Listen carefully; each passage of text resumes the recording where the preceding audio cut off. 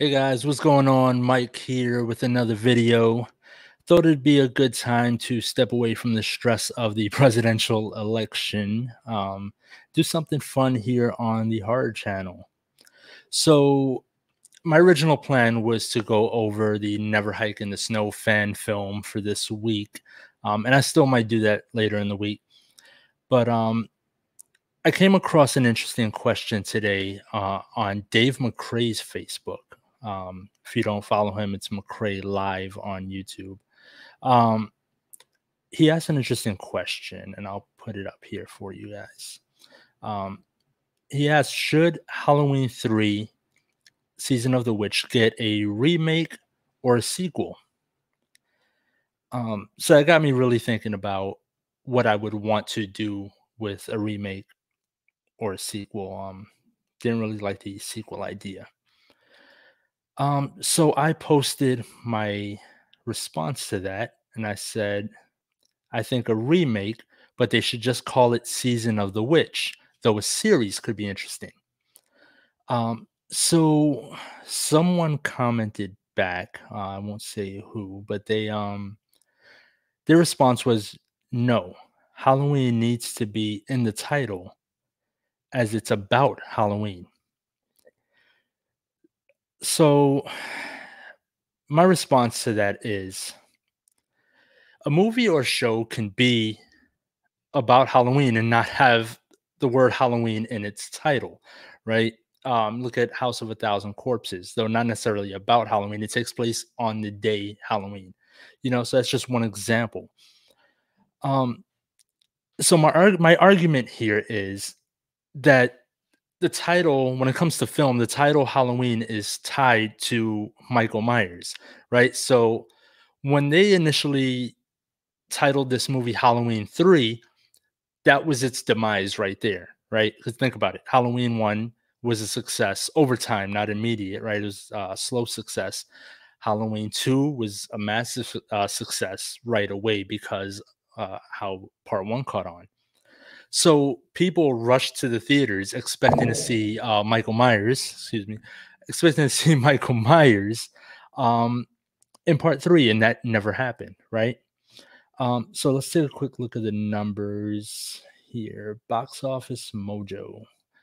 It's an interesting site. So opening weekend for Halloween 3 Season of the Witch was 6.3 million in just over 1,200 theaters. Total gross for its run in the theater was 14.4 million, and we're not including DVD releases, VHS releases, Blu-ray releases, right? So just talking theaters at the time of its release in 1982. So it was a massive failure, right, compared to its budget. People wanted to see Michael Myers, and that didn't happen. Word catches on. So my argument here is that essentially the same thing might happen again, though now we have social media and word might get around a little bit better than it would have in 1982, right? Um, but ultimately now we have Halloween relaunched again. We've Halloween 2018, direct sequel to Halloween 1978. Then we have Halloween Kills coming out October of next year. Halloween Ends the year after that, right? So Michael Myers is back. If they were to remake Halloween 3, they would have to just name it Season of the Witch or something else completely. That's the only way this is going to work because people are going to expect Michael Myers in a Halloween film. So you have to separate that completely, which is what John Carpenter's plan was originally, right? Carpenter did not want to do another Myers film. He didn't even want to do the second film. He kind of got talked into it for the sake of not losing any money, right? So he completely, as part of his contract to come back, separated the Halloween 3 storyline. Um, Ultimately, they would have to drop the Halloween title for this to work. Otherwise, you're gonna have the same thing happen again. So that's my argument there. It does go a little bit further and steps away from Halloween 3 a little bit, and I'll let you guys in on that. So his argument back was, I'd rather see every sequel after Halloween 3 erase Halloween from its title, as they are a lot worse. All right, so now that's the opposite effect, right? Again, the title Halloween is synonymous with Michael Myers. You start releasing films about Michael Myers without the Halloween title in it, you're just doing more damage to it. From a business standpoint, that's just not going to work. Um, so that conversation kind of goes on a little bit, but I just want to let you guys in on that little Facebook exchange there because I found this point interesting, but I just don't think it would work. Um, so now moving forward into should Halloween 3 get a remake? I'm gonna say yes. I think it's definitely time, but it has to be done right. Um, I'm a fan of the original.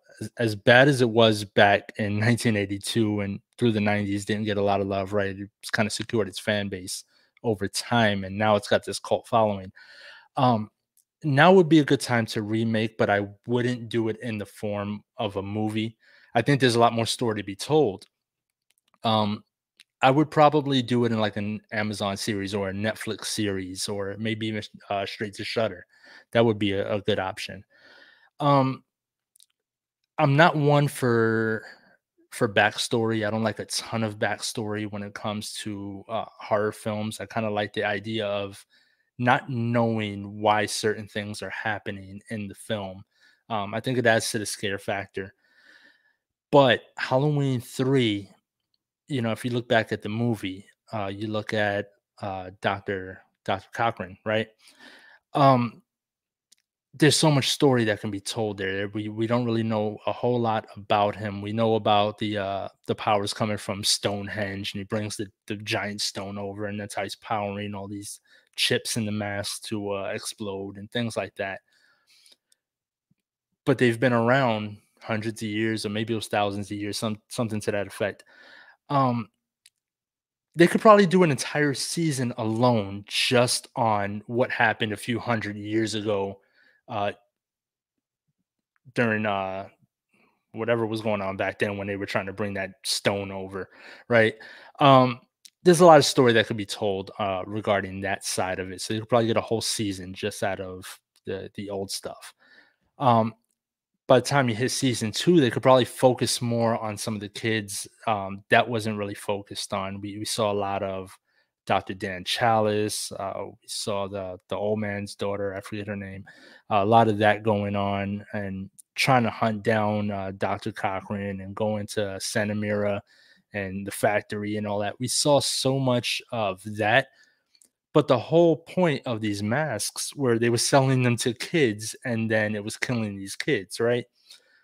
But we don't see a whole lot of that in this movie. We see a small portion of that where Dr. Cochran makes Dan Chalice watch the family in the little viewing room or observation room, and he takes out the family with the masks. Um, that's really all we see. And then the very ending where he's yelling, "Stop it!" and it cuts to black, and we never know if he's able to stop the commercial from playing and stop the mask from exploding, right? Um, so I think we could definitely put some more emphasis on some of the kids, like maybe having a specific set of kids that are involved in the storyline. That would be good for maybe a season 2, and then maybe by the time we hit season 3, we're starting to finally figure out something about Dr. Cochran, right? So there's so much story that can be told that can be added to Season of the Witch, but I definitely wouldn't call it Halloween 3 for sure. Um, and that's really it. I just wanted to kind of air out my thoughts on that topic. I found it very interesting. Let me know what you guys think in the comments. And if you haven't yet, please subscribe. And if you have been watching any of the videos, thank you for watching. I'm just getting started on the channel here. And I plan to try to do this maybe every couple of weeks if I can. Um, so I'll see you guys soon. Thanks.